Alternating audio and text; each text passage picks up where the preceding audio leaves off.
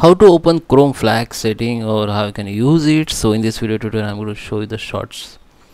This will be short video, and it is very easy to use a flag setting. So I'm going to show you how you can find it, how you can use the flag setting. So let's start with the video, guys. Before we start, I request you, if you like this video, hit the like button, subscribe my channel, and don't forget comments below. So let me start with the video. Okay, so here I'm on my Chrome browser. So the simple way to go into the flag setting, first you need to update your Chrome. So just click on three dot option, go to the help and go to the about Chrome, and here you can see if your Chrome up to date or not. If it is up to date, it will be show like this, and if it is not, then it will be start up to updating automatically.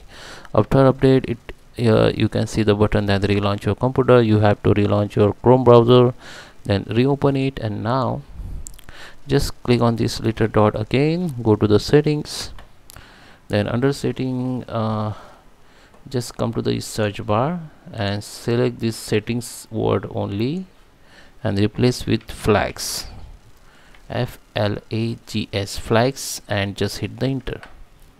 Now you can see all the flag setting. I suggest you read this warning, and this is all available flag and this is unavailable. Okay, this is not available in your platform and this is available. Okay, this is a lots of things you can use as per your requirement.